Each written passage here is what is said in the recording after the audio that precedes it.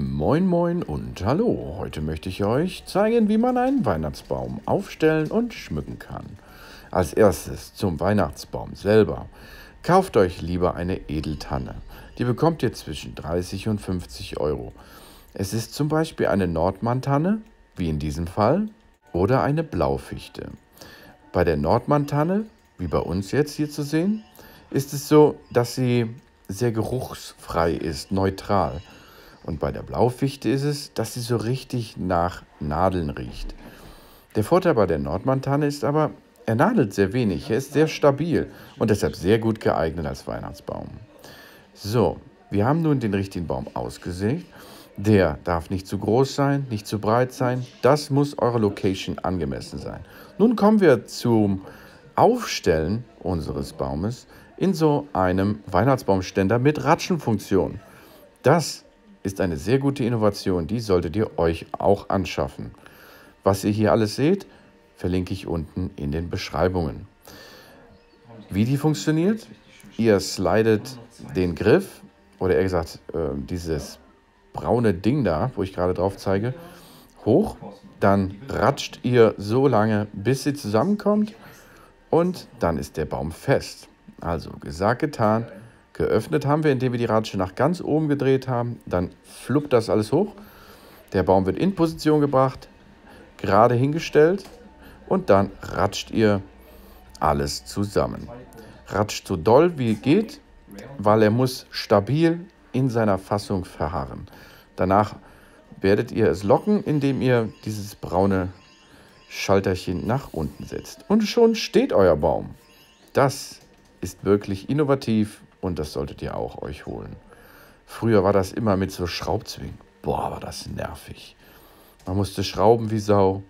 Jetzt geht das mit Ratschenfunktion. So, nun steht unser Baum. Er ist immer noch in Plastik gehüllt. Wenn er gerade steht, dann sollten wir aber jetzt noch Wasser reinfüllen. Also holt euch eine Gießkanne und gießt so lange Wasser herein. Das sind ungefähr 1,5, 2 Liter, schätze ich mal, bis dieser rote Schwimmer hochkommt. Also, los geht's. Einfach am Stamm herunterfließen lassen, das frische, klare Wasser, was unseren Baum noch ein wenig mit Feuchtigkeit versorgen wird. Ihr seht, da geht ganz schön was rein. Immer weiter gießen. Da kommt der Schwimmer. Alles klar.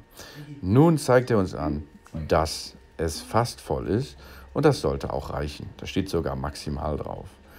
So, damit ist unser Baum schon mal in Position gebracht. Er steht ganz gut da. Und jetzt müssen wir natürlich noch diese Schutzhülle entfernen. Dazu benutzt ihr einfach eine Schere, arbeitet euch von oben nach unten durch, achtet auf rausflappende Nadelzweige, die euch eventuell verletzen könnten, aber das ist sehr selten der Fall. Also von oben nach unten durchtrennen und dann entfaltet sich euer Weihnachtsbaum fast wie von alleine. Da oben seht ihr schon, die Spannung wird gelöst. Die Spannung war am Anfang da, nun löst sie sich. Der Baum befreit sich aus seinem Gefängnis und wird gleich in seiner vollen Pracht dort uns präsentiert. Denkt auch daran, ganz unten abzuschneiden. Oh yeah. So, nun bringen wir den Baum zur gewünschten Position, wo er auch stehen soll über die Adventszeit. Und bei manchen sogar bis zur Karnevalszeit. Dieser Brauch ist zum Beispiel im Rheinland sehr gefragt, bis Karneval ihn stehen zu lassen. Jetzt kommen wir zur Stromversorgung. Für diesen mittelgroßen Baum benutzen wir eine Steckleiste mit Kippschalter, probieren damit erstmal unsere Lichterkette aus. Wir werden 2 Lichterketten verwenden. Ihr könnt natürlich auch auf LED gehen. Das ist, wenn ihr eine Neuanschaffung der Lichterkette tätigen wollt, auch die bessere Wahl, weil LED ist äußerst sparsam und umweltfreundlicher dadurch auch. Egal, was für eine Lichterkette ihr benutzt, ihr werdet einen Anfang und ein Ende haben. Und ihr werdet es erstmal einstecken, ausprobieren und dann werdet ihr euch am Baum mit diesen Clipsen vorarbeiten. Die klipst ihr dann auf etwas stabilere Äste drauf. Dann richtet ihr es so aus, dass es aussieht wie nach oben. Oder es ist ja auch nach oben. Und dann ist euer Licht schon installiert. Dann geht ihr zum übernächsten oder übernächsten Zweig und wiederholt die Prozedur dort. Benutzt bitte keine offene Flamme mehr. Das ist viel zu gefährlich. So, da seht ihr es. Wir haben die erste Lichterkette gut dran bekommen. Der untere Teil des Baumes ist schon erleuchtet. Da ist die zweite Lichterkette. Sie ist auch schon angeschlossen. Und nun werden wir auch diese anbringen. Versucht die Lichter so zu verteilen, dass sie ein homogenes Gesamtbild schaffen. Und ich denke mal, das ist uns hier gelungen. Vielleicht noch ein paar ausrichten, das ein oder andere Lichterlein verschieben, verstellen. Doch ansonsten sieht es schon sehr gelungen aus. Da ist zum Beispiel eins, der hängt auf 7:30. Nochmal kurz lösen, etwas in Position schieben und wieder festklipsen. Wenn bei diesem Klipsen mal die Klammer rausfliegt, dann könnt ihr diese auch wieder reinschieben. Das funktioniert sehr gut. So, Beleuchtung ist damit fast abgeschlossen. Da ist noch einer. Den setzen wir um. Genau. Sehr schön. Ausgezeichnet. Da haben wir viel Platz für Kreativität. So, jetzt schauen wir uns das nochmal an. Macht ein paar Mal an und aus. Sehr schön. Sieht schon fast aus wie ein Weihnachtsbaum. Da fehlt nur noch was. Und zwar der Weihnachtsbaumschmuck. Und zu diesem werden wir jetzt kommen. Es gibt Glaskugeln und es gibt Plastikkugeln. Ich bevorzuge Glaskugeln. Aber bevor wir damit starten, macht erstmal das Krönchen oben drauf. Dazu braucht ihr eine Heckenschere. Damit nehmt ihr keine Heckenschere, sondern eine Zweigschere oder so. Eine Rosenschere, so.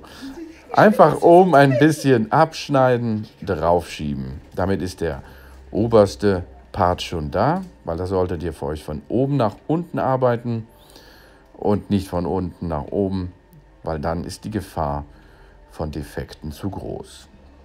So, nun fangen wir an, ein paar Kugeln aufzuhängen. Es gibt diverse Möglichkeiten, diese aufzuhängen. Ihr habt gerade die komfortableste gesehen.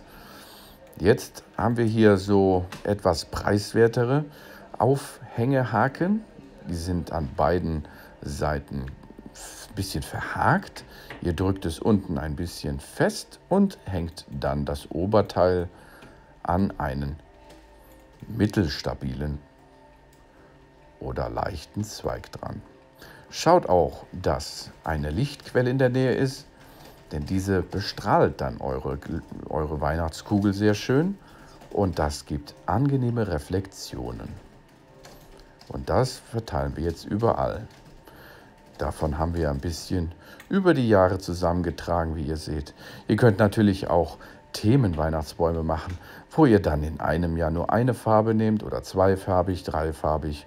Oder ihr macht es wie ich und ihr baut einen Mischmaschbaum. Wir haben das Gold, glänzend, matt, rot, Purpur ist auch dabei, schwarze Kugeln, von allem etwas. Das ist meine Lieblingskugel, die schwarze. Ein anderer Weg, den Schmuck an den Baum zu bringen, ist mit einem Faden. Einfach über den Stamm geben und hängen lassen. Da ist noch eine andere Möglichkeit. Das ist so eine Schere. Die drückt ihr auf, dann fahrt ihr von unten über den Stamm und lasst los. Und durch die Spannung wird dann die Kugel festgehalten. aber das ist sehr schnell kaputt.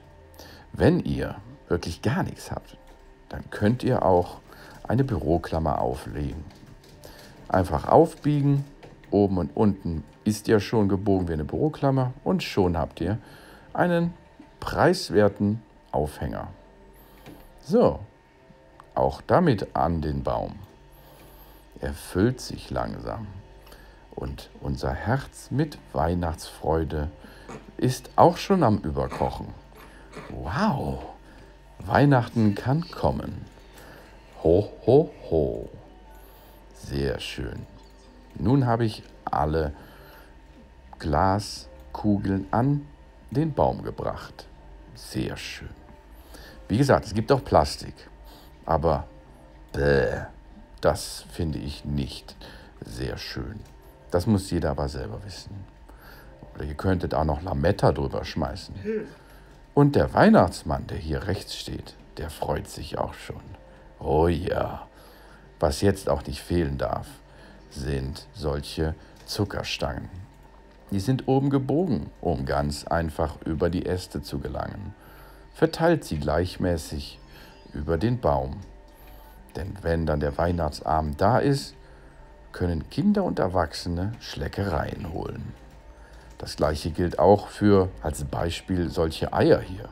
Die sind auch cool aufzuhängen. Ihr benutzt einfach die Aufhänger von den Weihnachtskugeln und bringt so auch diese leckeren, süßen Überraschungseier an den Baum. Lecker. Sehr schön geworden. Ausgezeichnet.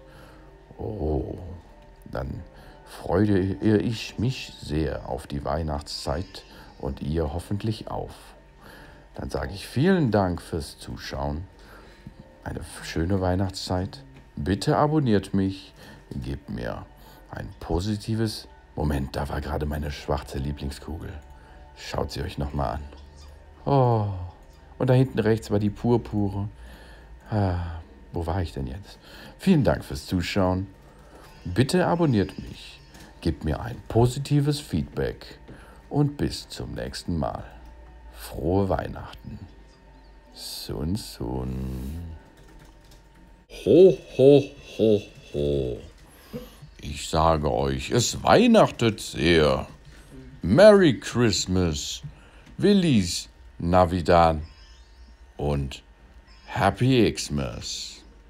Sun Sun.